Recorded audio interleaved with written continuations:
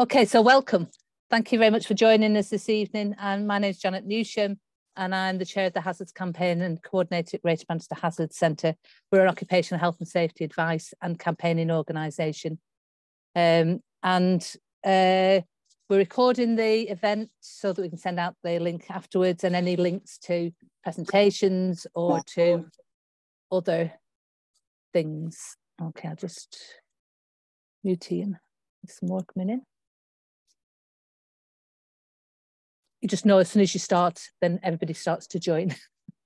So is the case. Okay. Right. So this is it's the inaugural World Ventilation Day Hazards Campaign meeting. This day was created by academics and engineers to raise awareness about the importance of ventilation, and that it's the crucial part of enabling health and well-being at work. It's a day dedicated to recognising and promoting the importance of ventilation and indoor air quality. And I suppose COVID-19 has put the spotlight on it, hasn't it? It's in both ensuring that indoor air was virus-free, but also the negative impact that air quality has on us, all our health and our cognitive functions, especially young children. If you're in the schools and in childcare, we all know that pre-pandemic, that the endless afternoon in the office, when people nodded off or existed on strong coffee and other sort of stimulants to improve their concentration, and work at that time lapsed. Really, that work output lapsed. Or the endless colds and coughs and other bugs that that did the rounds really in the offices. So it's really important is ventilation, and I think we've seen that especially over the last 2.5 years. We have limited legislation on ventilation, which could have been used to ensure the infections were being controlled in the workplace. But with a backdrop of the HSC flaying, I think would be a word, under political pressure, the consequences of governments who have just ignored the infection rates, and also, riding high on health and safety narrative, saying that too much red tape, that health and safety was too much red tape. But we need, and others are now saying that we need more robust health and safety laws. But I suppose in our view is, will it ever be enforced? We'd have all the laws, the good laws in the land. If they're not enforced, then that will not make us any safer. So we need to think about all these issues, and we've got some great speakers for you this evening. We've got Hilda Palmer, friend and colleague from Greater Manchester Hazards Centre, who's done some brilliant work over the last 2.5 years with the NEU on ventilation, but she's got 40 years experience of occupational health and safety. We've got Tracy Edwards, who at the beginning of the pandemic hit the ground running in terms of supporting PCS members.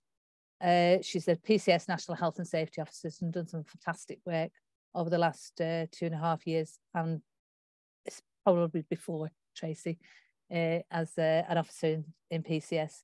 And we've got Jonathan Fluxman, who's from Doctors in Unite, and he's obviously done some brilliant work over the pandemic, but also has been involved in the COVID safety pledge, and he's going to talk a little bit about that.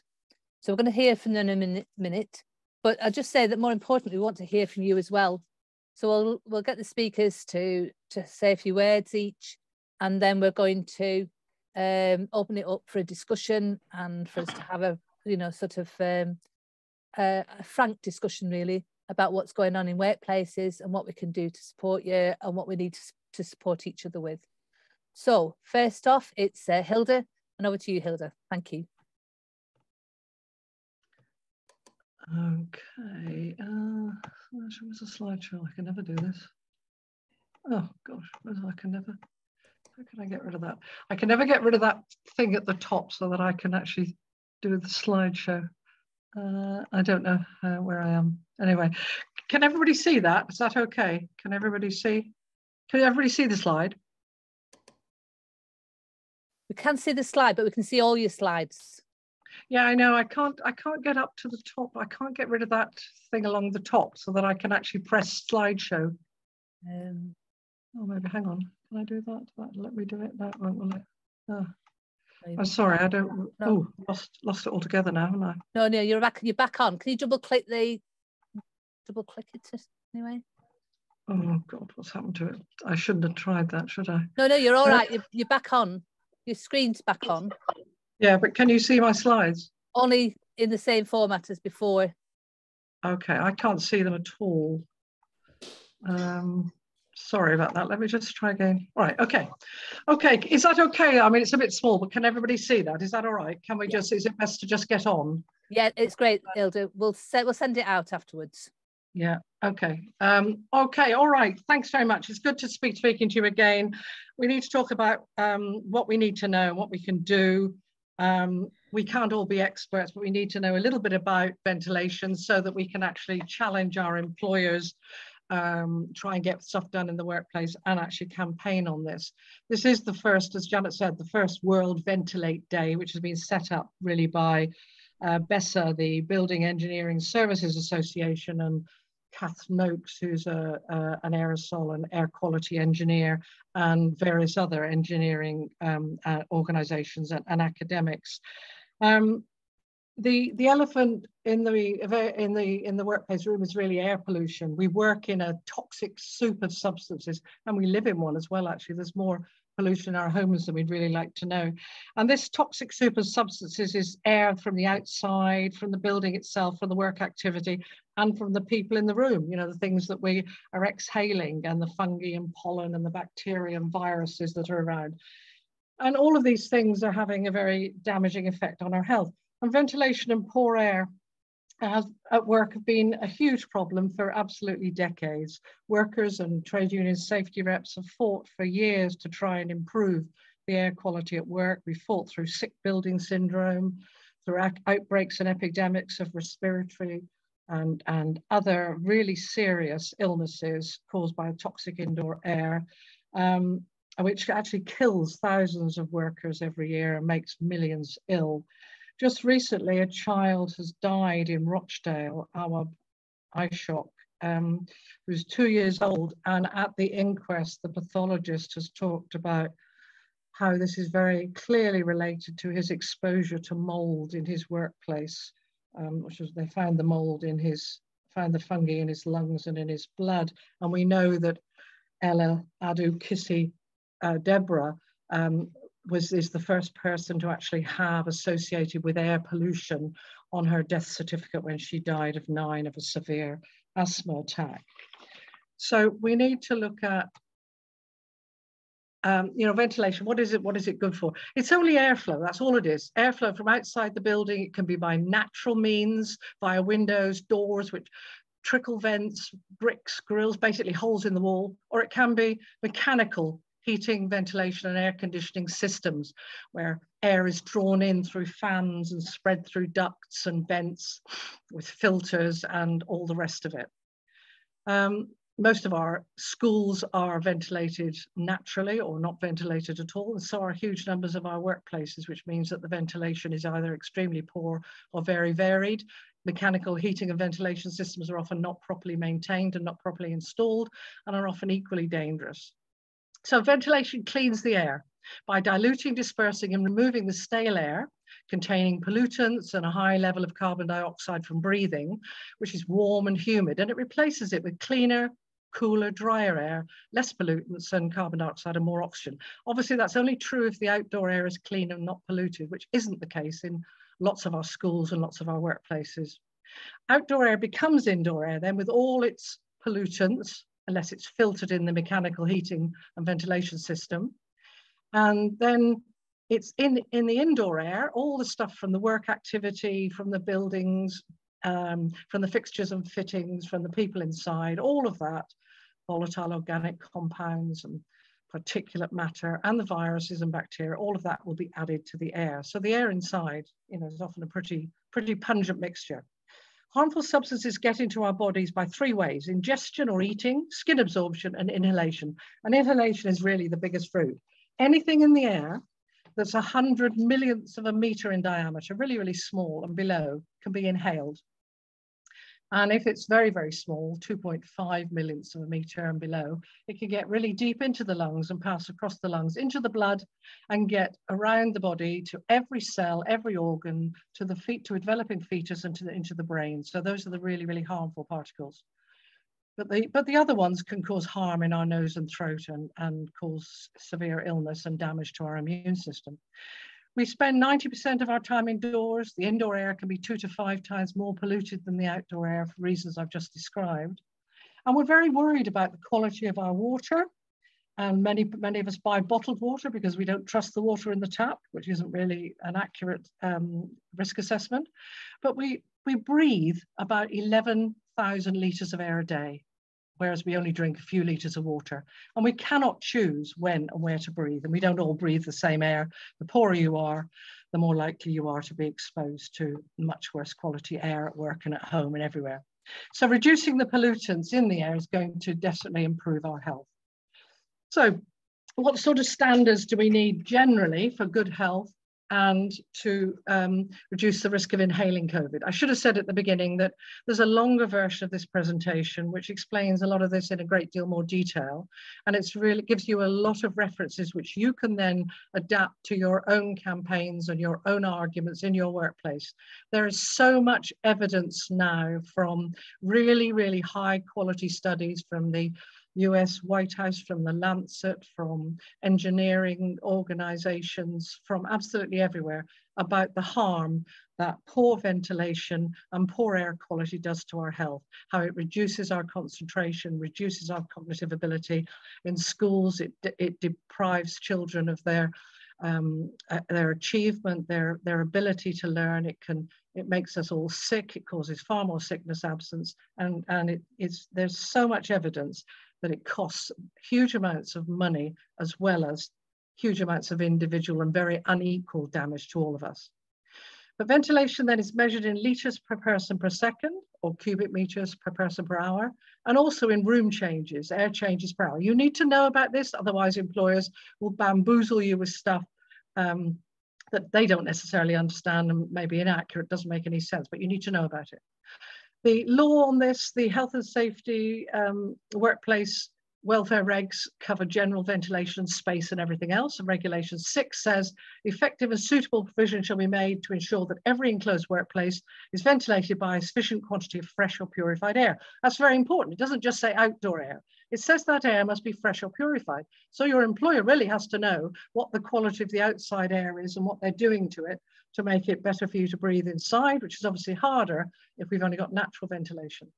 The guidance in that regulation says the minimum should be 5 to 8 litres per person per second. But during COVID, the Chartered Institute for Building Services Engineers, which the HSE refers employers to, recommends a minimum of 10 litres per person per second.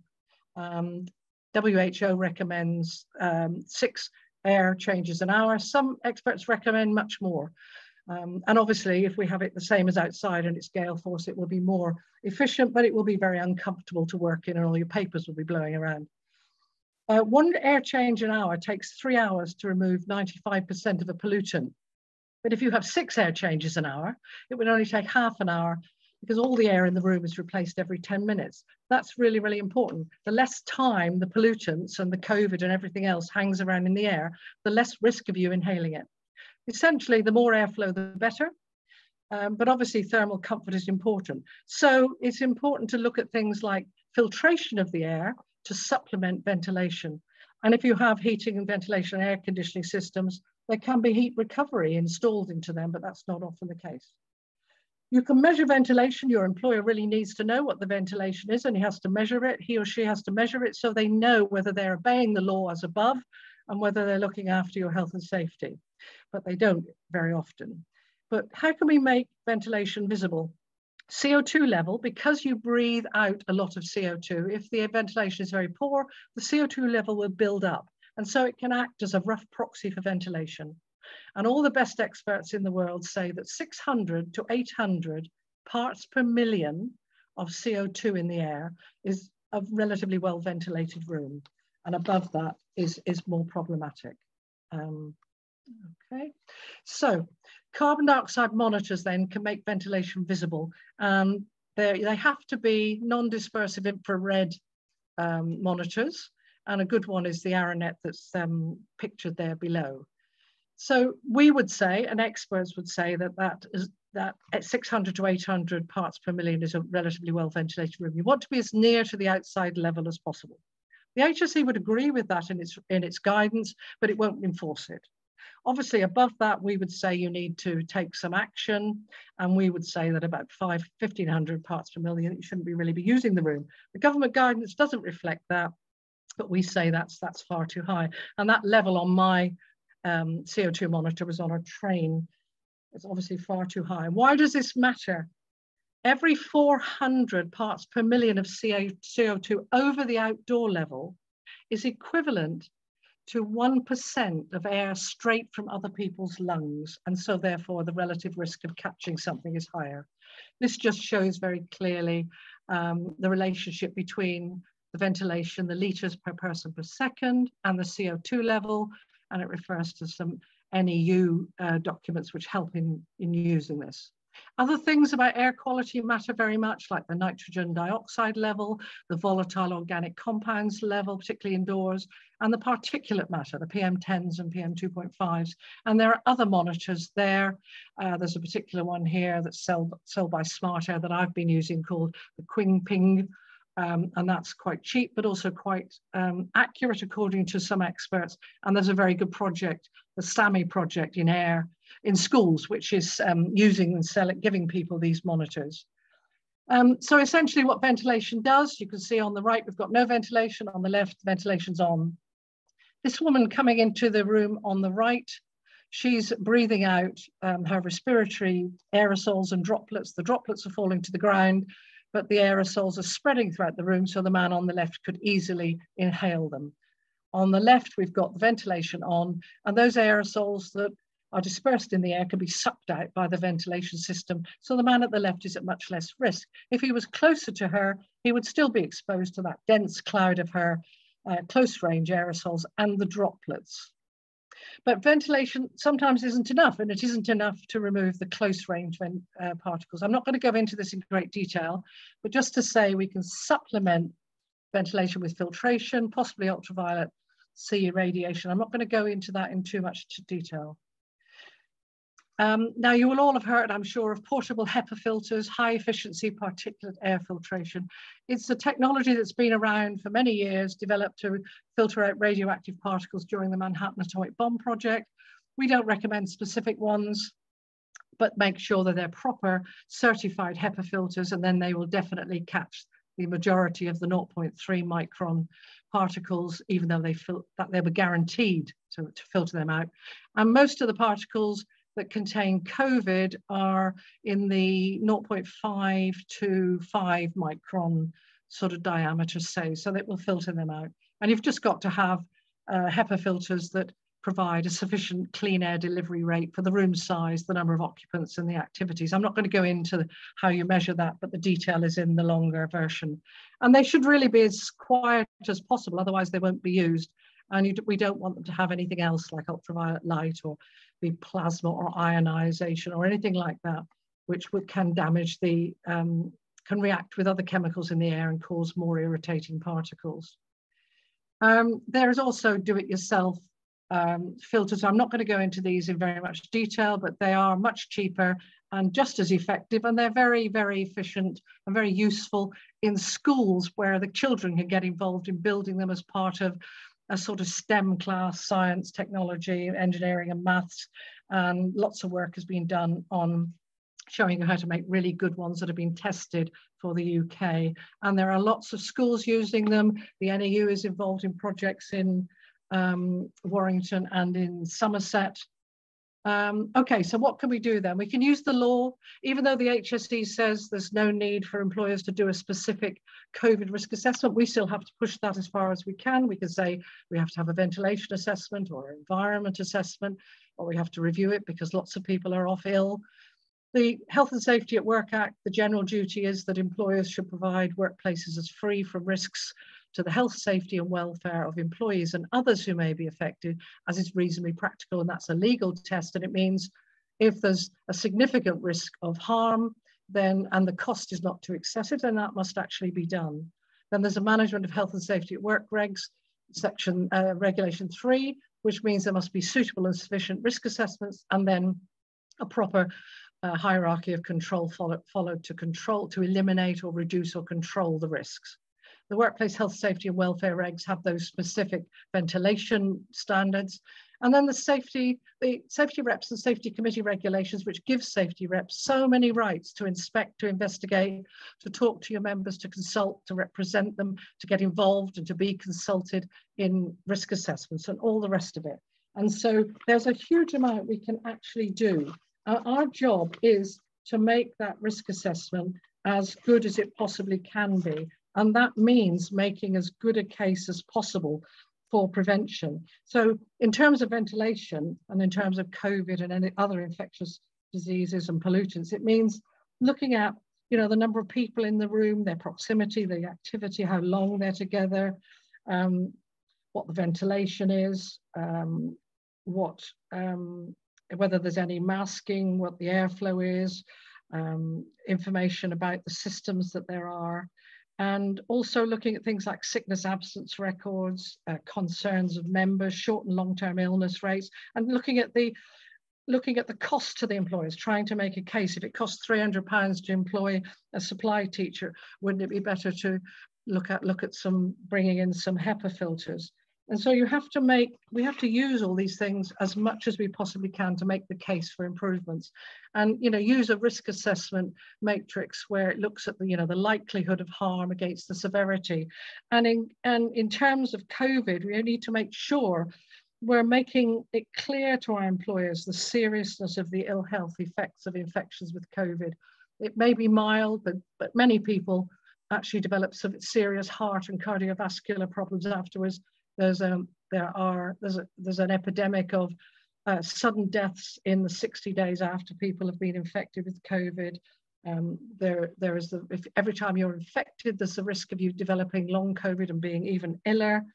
It damages all your systems, and we don't know what the long-term effects are, but we know that long COVID can be severely damaging and can lead to people being off work and also maybe having to leave work. So we have to make sure all those risks are actually factored in.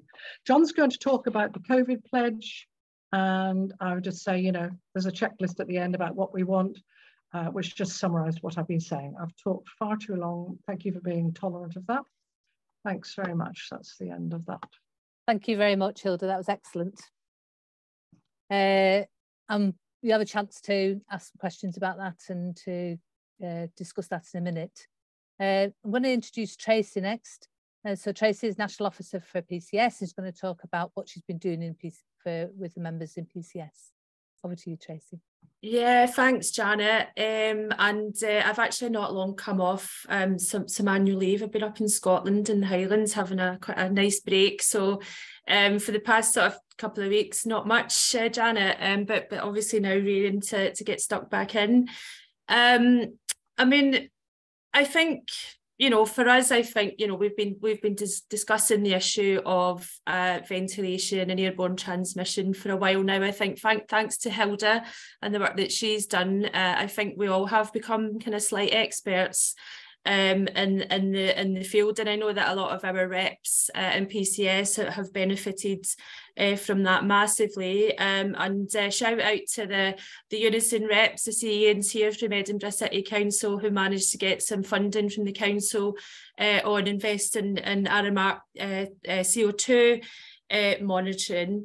And I think that in general in PCS, and we've got Carol here from the DWP group who can maybe come in and let us know what's going on in job centres, with the improvements that they've managed to make there.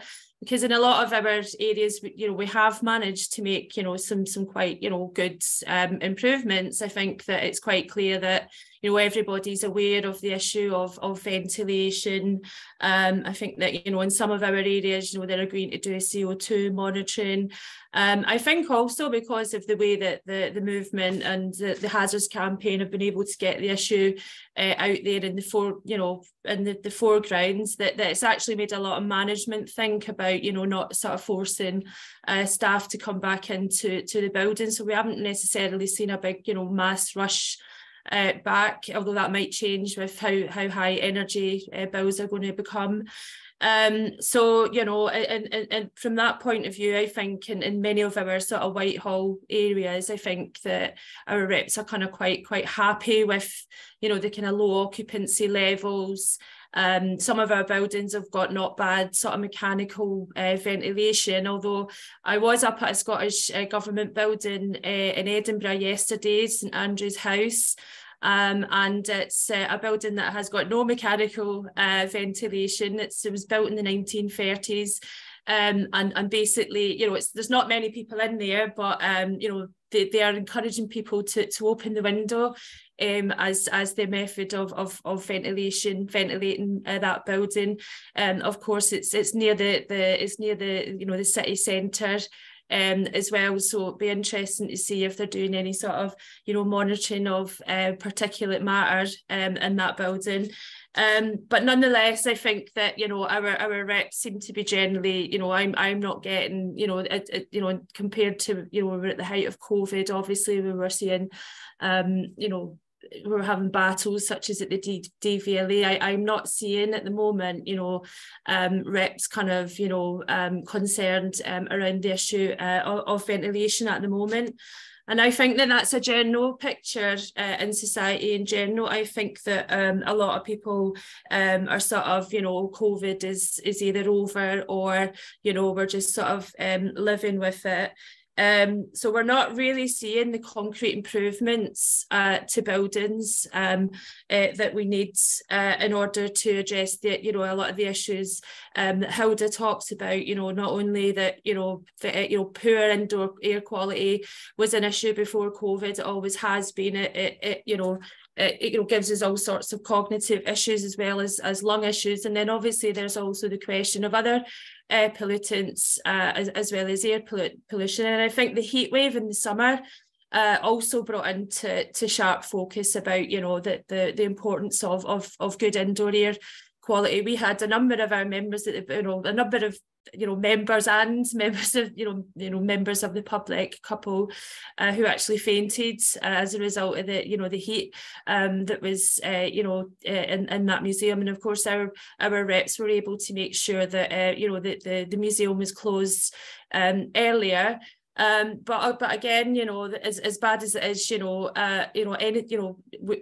our productivity is reduced, and we also end up with other problems, and we're going to have more heat waves.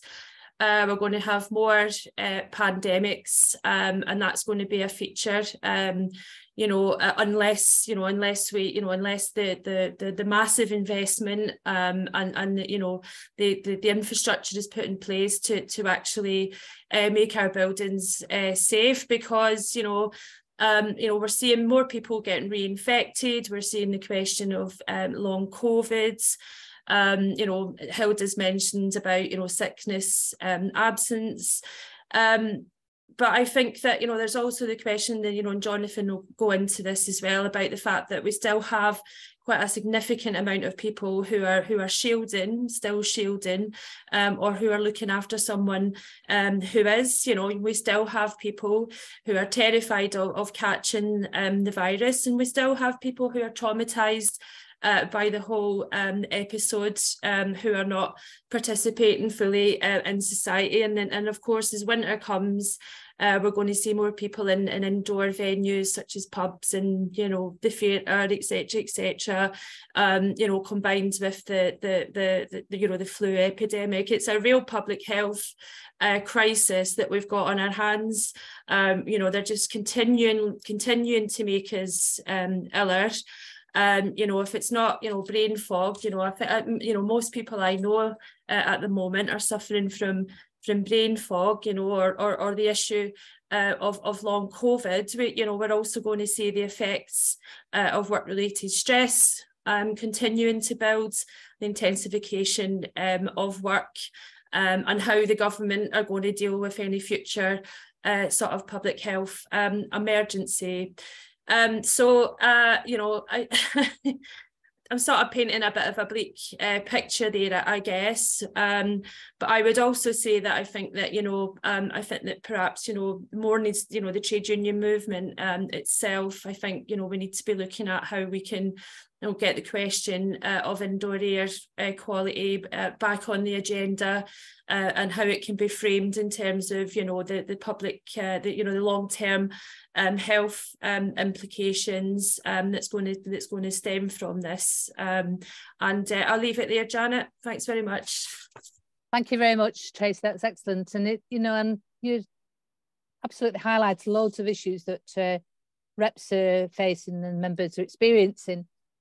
But one of the things that we've got to look at is whether it's the education for workers of what's happening. Because although we've been talking about this for a long time, there's been a lot of misinformation about COVID and where we're at with the COVID pandemic, and we have to look at how we can put that back on the agenda. Just as you said, put this back on the agenda. How do we? What's the view of the trade union movement? How are we going to react and respond to get our workplaces to a position really where Hilda started the discussion, and has talked about earlier. So we're going to pass on to Jonathan now, who's been involved in the COVID safety pledge, and for him to talk a bit about that. Jonathan, thank you. Thanks very much, Janet. And can I just say it's a pleasure to be here with you. Hazards have done fantastic work, as I'm sure everybody in this meeting knows, and it's a pleasure and a privilege to be here with you, and also to share a platform with both Hilda and Tracy. We've been real stalwarts throughout the pandemic in terms of raising the importance of airborne transmission and doing everything we can within the trade union movement to prevent it and to minimize it. Okay, so I'm just going to share my screen and get my slides up. If you give me a second.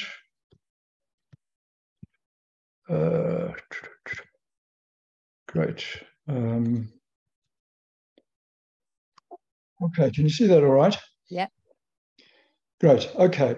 So you've asked me to talk about the COVID safety pledge and how we can use it to take action. So that's who I am, a member of Doctors in Unite, and also on the Brent Trades Council, EC. So the COVID safety pledge was an initiative by Independent Sage and several trade unions, and it was launched in the earlier part of this year as a way of raising the issue of COVID safety. No doubt everybody's aware that we've been battling against a concerted and coordinated campaign of minimization and denial that the pandemic is important, it's all over, infections don't really matter, as long as you're vaccinated, you're okay. And quite clearly that's not the case, but it's had some dreadful ramifications and implications for millions of people.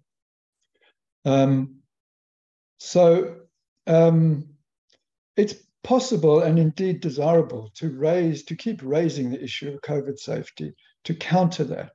And it's really, really important that we keep talking about it with our friends, family, workplaces, communities, and so on. Because this thing ain't over, and it's not going to be over, excuse me, until we actually address it in an organized way. And that means addressing airborne transmission. This thing is airborne, it always has been. And until and unless we take effective action, it will stay with us in a rampant and uncontrolled way. It's worth adding that the pledge was born out of official failure and determination to just deny that the pandemic mattered any longer. You know, if the government did everything it could and put in place the mitigations, we wouldn't need to be doing any of this. And throughout the pandemic, and I'm sure many people in the audience share this frustration, we've been fighting not only the virus, but the government and official organizations all throughout. And it's been a slog. But I'm very encouraged that, particularly in the last 6 months to a year, the message is definitely getting through. And lots of people in the trade union movement and in local communities understand what's going on and the importance of mitigations. Okay, so I won't go into all the numbers. People here are probably well informed, but just today, for example, as a quick point to make, 148,000 new cases every day on the Zoe app and 2.4 million active cases across the UK. So COVID is still very much present. And it's important to say that they're not going to come and save us. We've got to do this ourselves. And so the critical thing is to work together to try and mitigate risk, to stop transmission as much as we can and avoid getting infected or infected again. Most of us have been infected at least once. But there's good evidence now that second, third, and fourth infections, not only does the individual risk of each infection repeat itself, it's a multiplying effect. So 2 infections is more than double the risk of no infections. It's almost 3 or 4 times the risk. And it's very important to keep that in mind. So stopping infections is really, really important. So that's what the pledge is. It's a simple statement which we're asking employers in particular to take up, but it applies to really any organization. Employers, businesses, trade unions, community organizations, local authorities, it doesn't matter what body it is. The people that are responsible for running that organization should really be looking at things like this and considering taking these measures. And it's a very simple statement. We pledge to protect our staff, workers and customers from COVID, assessing the environment in the workplace or in the building or the organization that you work in or operate in, and critically important, to abide by the best public health advice, although one must be careful not to say official advice because we know how rubbish that's been throughout the pandemic. And it's very important to look for reliable sources. Quite clearly, the political agenda of the government is being reflected in many official organizations. So you need to be careful about who you listen to.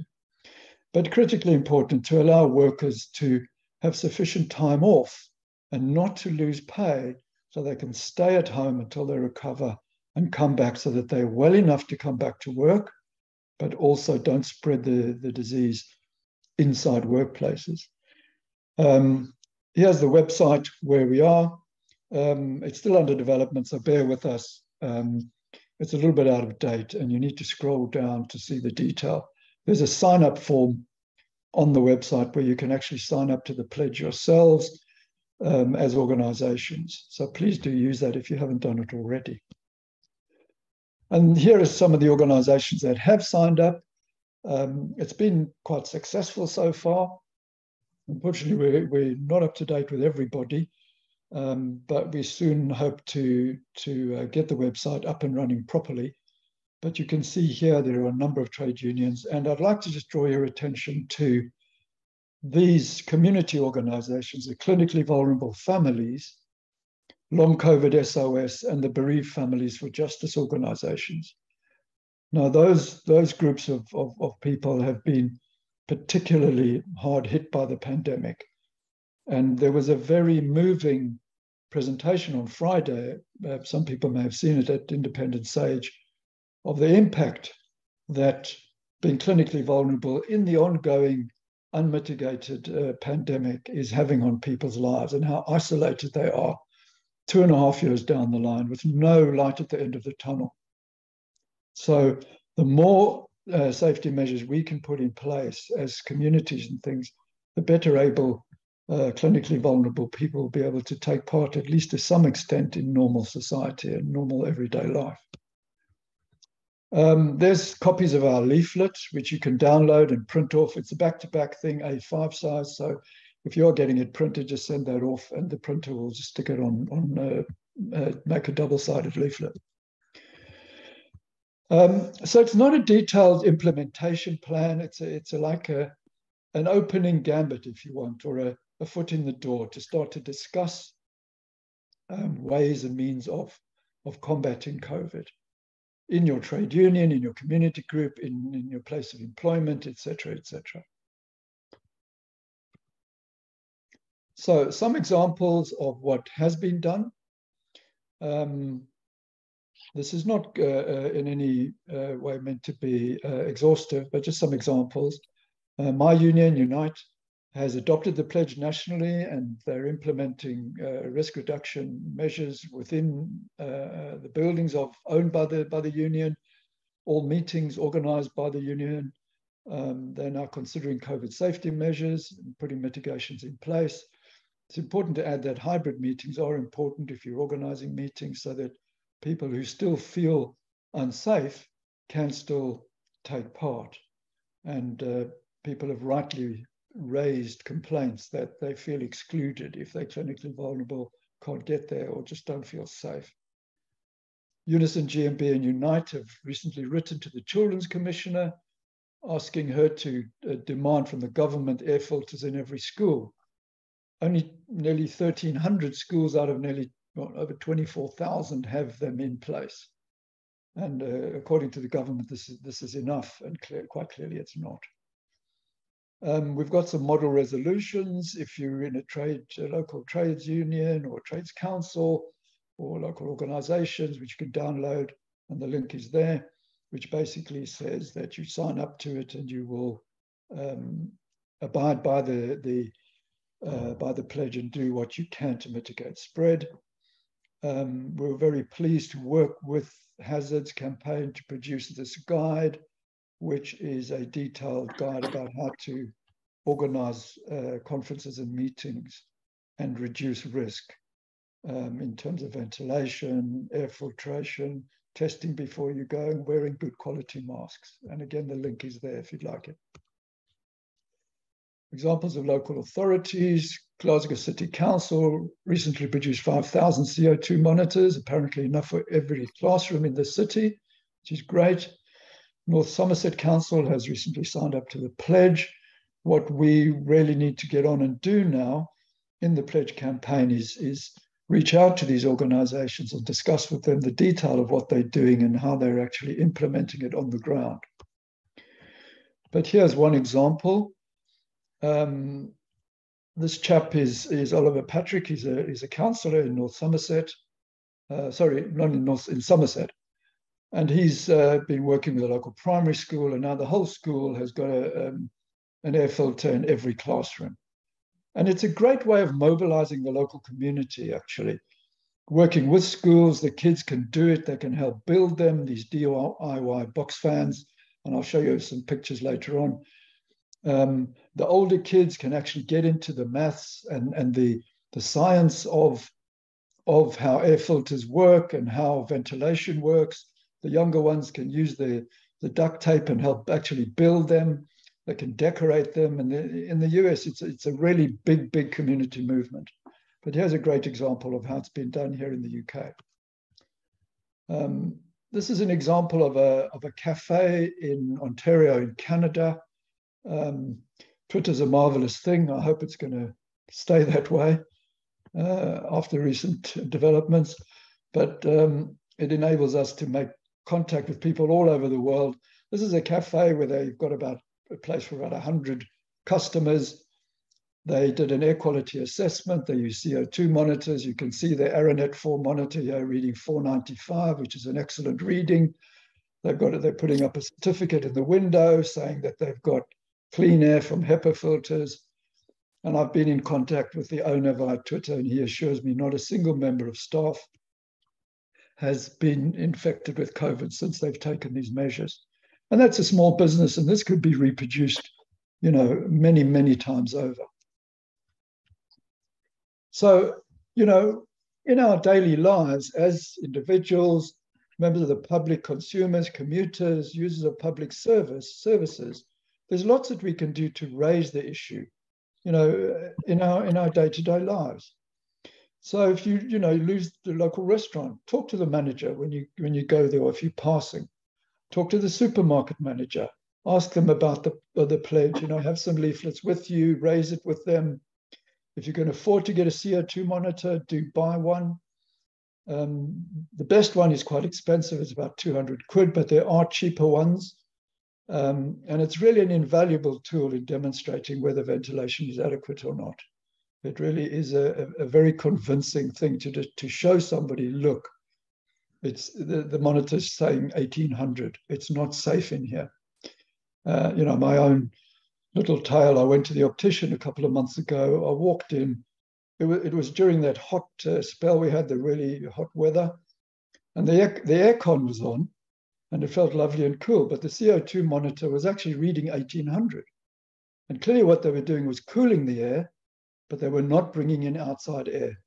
So as Hilda emphasized, you have to replace the air. You have to change the air in the space. Otherwise, the virus will still be circulating. So I left, and I went back another day when it was quieter to get my eyes tested and get my new glasses. Get in touch with us if you do any of this stuff. We'd really like to hear from you at the campaign. We'll put the information up on our website so everybody can share what they're doing. Raise it in your union, at a branch level, regional and national level if you can. In your community organization, start a campaign. It really is an issue that people can mobilize around and take joint action together. Brent Trades Council, for example, all our meetings, I take along my CO2 monitor. It's on the table in front of us when we meet. We had to open the windows the other day, and the level came down to a safe level and everybody was reassured. And in fact, we had a recent fundraising event where we were celebrating 100 years of trade union history in Brent.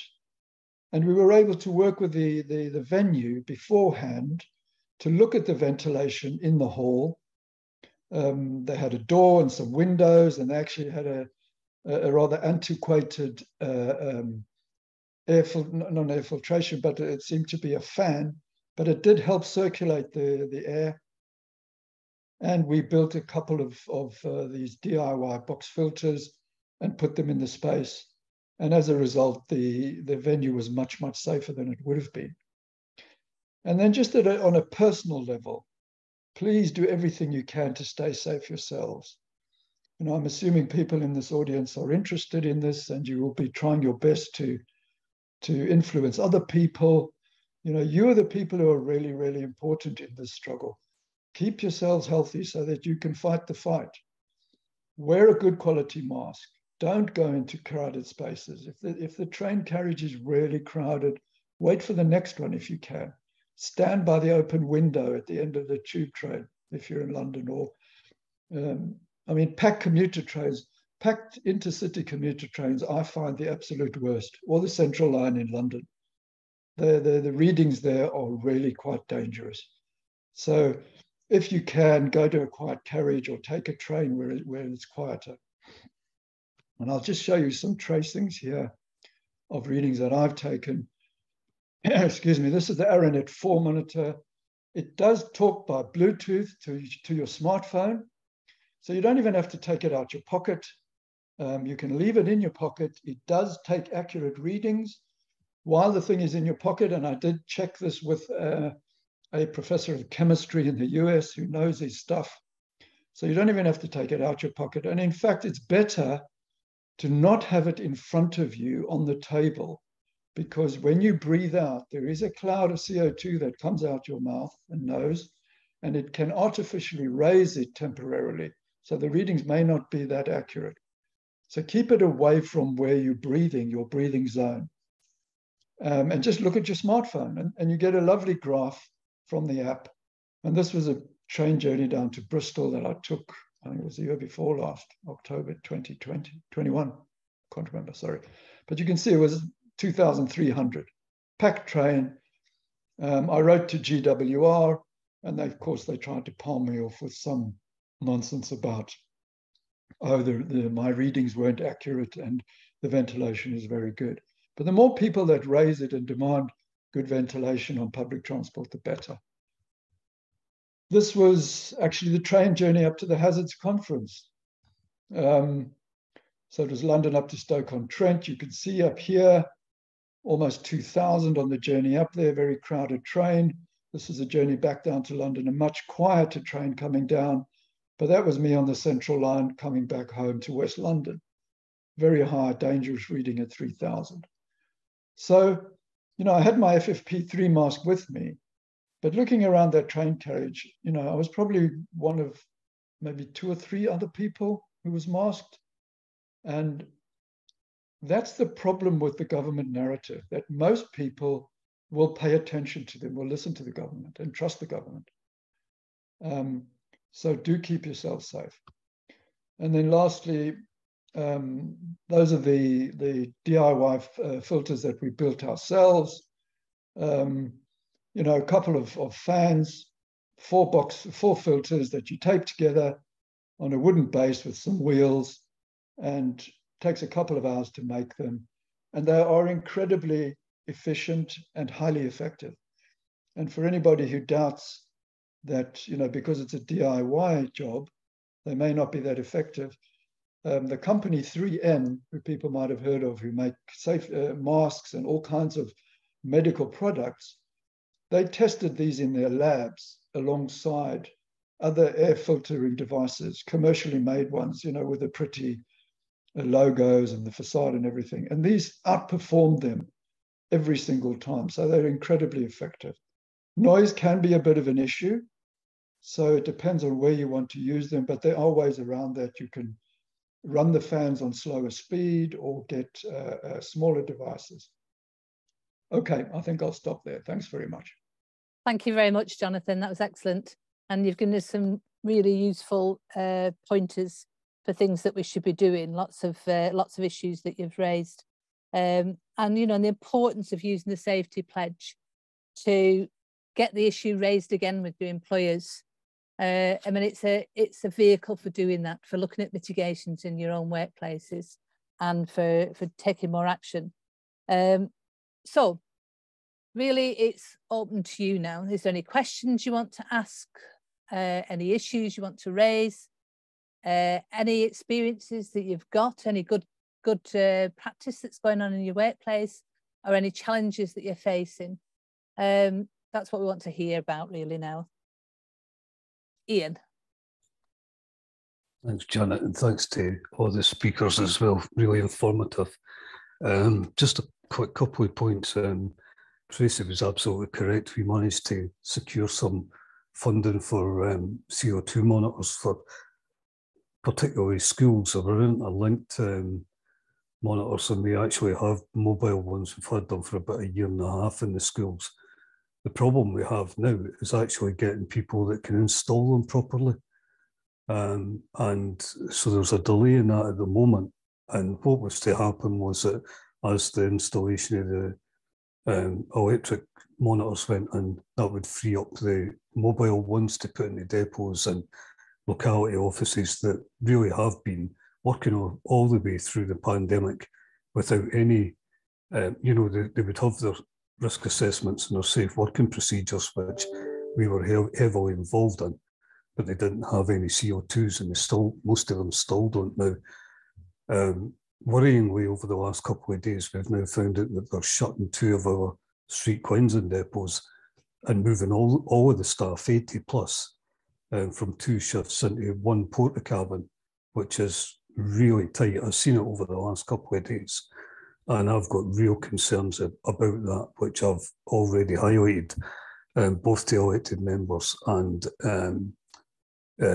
our health and safety team as well. So there's an issue around the CO2s getting installed. There's also an issue around the government information, which I've said continuously has been fundamentally flawed, and I've been particularly critical of Jason Leach, who I just think does not have an iota, an idea about people coming back to work and working in spaces that, You know, we've got over 600 buildings in our estate in Edinburgh, and the vast majority of them we're now shoehorning, people back into locality offices and depots especially. But I just want to raise one other thing as well, and it's probably indicative of what's going on through the whole of the UK at the moment with the cost of living crisis, fuel poverty. Edinburgh is now looking at setting up heat hubs, or as they call them, warm spaces, in libraries and in community centres. And at a recent council meeting, I watched it on Saturday morning on the webcast, there was not one single question raised by elected members or council officials about the concerns that I highlighted to them. There's a small paragraph within the report, but not one single mention of it. They are putting far too much emphasis on the community centre management teams.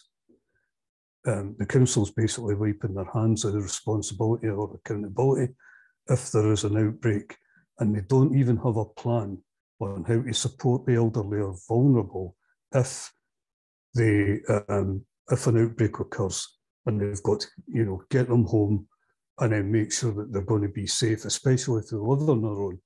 But there's also that inequality aspect of it, because there's disabled people, there's immune suppressed people, there's mental health issues.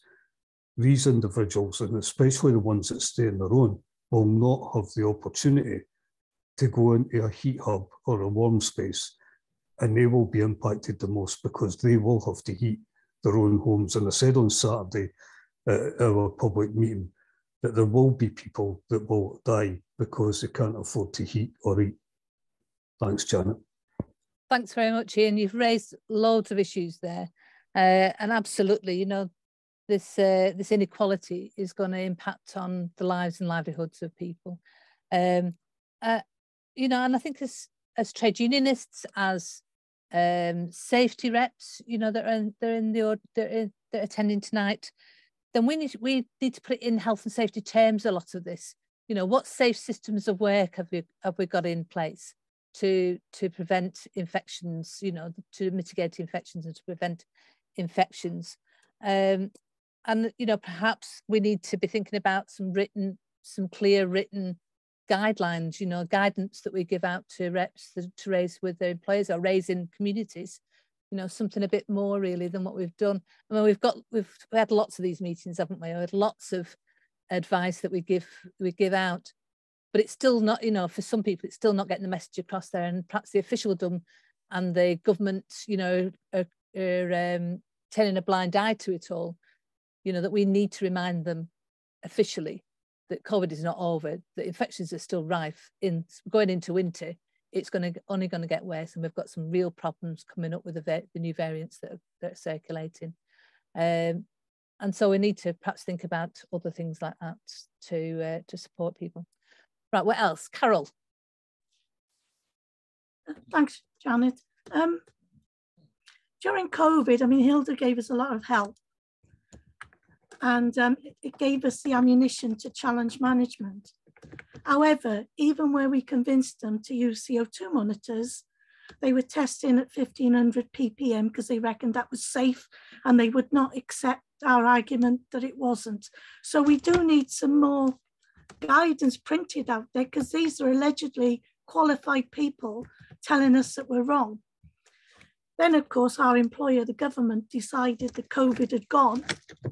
And so our employers ripped up the risk assessments and said, we don't need it anymore, COVID is gone. There was, especially in our job centres, terrible rush to get everyone back in the office.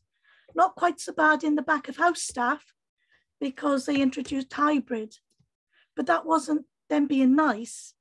It was so they could close more offices and have less offices if people worked hybrid. That causes other health and safety issues, like you've got to have enough fire wardens and first aiders on every day that people are in the office, and they had to make sure that they had rotas in place to check they had the right coverage and things like that. So there's been lots of issues from hybrid, But one of my main concerns is that when people can't work from home because they can't afford to have the heating on and they all want to go back, will there be enough space for them to be working in the office?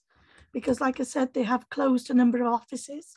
In fact, my own office closed during the pandemic and we got moved to another office. There's huge issues. We do have a risk assessment that's called COVID and other respiratory illnesses. And the only decent bit in it is that they say people can work from home if they got COVID rather than go in the office because they don't want them to go to the office if they're contagious. And our argument is, of course, if they're too ill to work, they shouldn't be working. Not whether they're well enough to work from home because they're contagious. So I think we've got huge fights coming up, but the biggest one is COVID's gone. So we don't need anything in place. And that's very frustrating for us. So I think we need to get rearmed again to have another fight. Yeah, thanks, Carol. I think your points are well made, you know, and we see that across all different workplaces, different sectors and different industries. You know, they're all facing the similar issues. Hilda, did you want to come back on something? Yes, just very quickly, the very good comments that everybody's made, and particularly picking up what Carol was saying. I mean, what we have to be really clear about is identifying what are the real barriers and what are the real sticking points. We have lots of information, and I know a lot of people will say information is power, but that's absolute nonsense. Information is just information. And what makes it powerful is organizing around it and collective action behind it. But we are in a really, really difficult stage. Everybody has referred to it. We've got the tools, we've got the knowledge, we have the facts from trustworthy sources. But what we're up against is the fact that the government has very clearly said it's over. The HSE says there's no need for any specific COVID risk assessments. I had a stand-up row with a senior member of the HSE at their recent open meeting in July in Bootle, where he said that there was absolutely no occupational connection with COVID, and there was absolutely nothing at all that employers could do. And despite the fact that I said that every place that people were catching COVID is in a workplace. It may not be your workplace you've caught it, but it will be in someone else's workplace, and therefore the need is to prevent it in all of them. But what we have this serious problem, and Jonathan talked about the fact that, you know, that the public, there's so much misinformation and disinformation and outright lies. And Jonathan talked about not relying on, you know, the official public health guidance. The problem is our employers are relying on that, and that is what they will say. That's what they will say stand. And no matter what we say, now I think we have to really think about how we're going to take this forward. I think the pledge is a really good idea because it takes it off slightly to the side, and as Jonathan said, it's a foot in the door. It's coming from a slightly different angle, but we can use it as trade unionists in a sort of Trojan horse way and try to get that discussion going. And if we base it around issues of like keeping people in work and productivity and reduced costs and those sort of things, I think there are ways in which we can do that. But I think we have a real problem within our trade union movement, and I think we have to be serious about this. The leaders of our trade unions think it's all over and have passed on and gone on to something else. And that's a really serious problem. I think we have to think about, we do have to put down a marker and say it isn't over. This is all we have to actually, you know, stake this out again. These are lies. COVID is not over. It's still killing people. It's still making them ill. It's still creating more and more long COVID people. It's creating a huge individual and societal health, social and economic disaster on top of everything else we have. And so I think we have to push this further up the agenda within our own trade unions as well. And we need trade union leaders coming out and actually backing us up on this, and backing up safety reps and backing up workers who are trying to fight this. Thanks, Hilda. Just before I bring in Jonathan, just a couple of things then. I will circulate a document that we've just produced in the Northwest on long COVID, and it was to try and put a chart on the agenda to try and force our employers to start to look at the consequences of infections as much as as much as, sorry. Okay. Yeah, as much as we know, you know, that there should be controls there, it's just to say, you know, the consequences of people being infected are, you know, that you could be challenged to personal injury cases and things like that, and to try and force it that way. So I'll circulate that because you might find that useful or interesting for you to take the issue up. Jonathan. Thanks, Janet. Yeah, and thanks for all the helpful comments and contributions. Yeah, and your point about the warm space is very well made. You know, as somebody's already said, the most vulnerable people are going to be using them. And, you know, are we going to be creating hubs for infection, for COVID spread? If you're putting people in warm spaces, which are going to be poorly ventilated, they're going to be vulnerable by definition. It's a sitting duck for COVID transmission. I just wanted to come back to the 1500 ppm limit that, Carol, that you raised. You know, I looked into this in great detail at the time, and it's interesting how this limit came to be within the official documentation. Professor Catherine Noakes, who chairs one of the SAGE subgroups, tweeted out 1500 is the level at which spaces should receive absolute priority for intervention. And then that became the limit for taking any action within government guidance. And it's really very clear how that limit, that number was arrived at. And if you look across the board, across the world, all the experts, as Hilda said, they all say 600 to 800. You know, the aerosol scientists who were the ones that confirmed for us that this disease is airborne, that the virus is airborne. And to my mind, these people deserve the Nobel Prize for medicine and for science. They have advanced our understanding of infectious disease enormously. And to my mind, a discovery that's much, much greater in terms of its implications than the new vaccines. Although we do need vaccines, I'm not knocking them, don't misunderstand me. These people are saying 600 to 800, all of them. I just wanted to come back on a couple of points. You know, the politics of COVID is very interesting and very important. You know, one of these professors in the US said, you know, droplet spread, i.e. not airborne, is very convenient for governments and corporations and institutions because it means it's all on the individual then. It means you got infected because you didn't wash your hands, right? Or you didn't have your vaccination. Whereas if it's airborne, they are going to have to clean the air that we all breathe. And the reason that the pandemic continues unabated is because we are not cleaning indoor air. And unless and until we do that, as I've said, it will carry on. And to take that argument further, the fact that we know what the science of this disease is and how to mitigate it, and the fact that governments are not doing it, and that the ruling class is not doing it, is effectively an attack on the working class and ordinary people in this country and across the globe. They know what needs doing. They are simply not prepared to spend the money to protect us. So it's a highly political issue, COVID mitigation. And if I might do, sorry to take up your time, but I just wanted to share my screen one more time to show you something about COVID transmission and why cleaning indoor spaces in public spaces is really, really important. People will remember that after about 6 months to a year, we started talking about super spreading events in relation to transmission.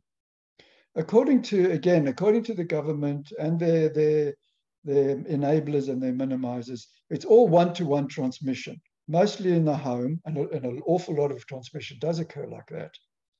But the critical driver are these super spreader events. This is a diagram from a study done in schools, which shows that the infection spreads within institutions like schools, almost like a cluster bomb. You know, those dreadful weapons that have been banned by many countries, but not by others, in fact. you know, the explosive device goes off, and then it releases 10 or 20 or 50 smaller devices, which then are scattered and then explode themselves. And this is how super spreading occurs. And you can see in this diagram that, you know, this bit, for example, one individual there infected those individuals there, and they went on to infect these people and those people and so on. These are the one-to-one transmissions within households and within the community.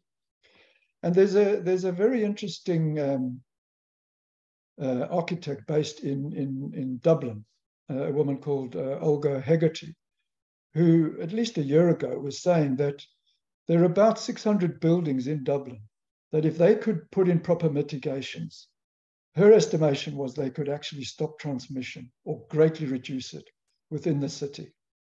So it goes to show that, you know, it's not every single space that needs to be ventilated or filtered, although that would be helpful. But if we did it in a targeted way, public transport, you know, big halls where lots of people congregate, workplaces are absolutely critical. And we've seen in the early days of the pandemic, you remember the meat packing plants and the sandwich factories here in Britain, up and down the country, we had outbreaks of hundreds and hundreds of cases. It was big super spreading events like that. And then all those workers go home and give it to their families, who then go out into the community, and then it spreads to the community. So that's critically important to remember, that it's super spreading that's driving the pandemic. Thanks, I'll stop there. Thanks, Jonathan. That's a good reminder. And I think we should be aware that super spreading events don't just happen in workplaces, but at conferences organised by trade unions. You know, so the point that was made before about trade unions needing to take the lead, I think, is essential. We know that at least one major trade union last year had to abandon the conference because of the number of people that were infected at the conference. You know, so we need to ensure that our houses are clean, our conferences are organised right to control any spread of the virus, as well as, you know, taking the lead really to our employers. But I think I'm just mindful to say, you know, we've got all the information. We know what the information, we know what keeps us safe in the workplace. And then both Hilda and Jonathan and Tracy have said before, we know all that.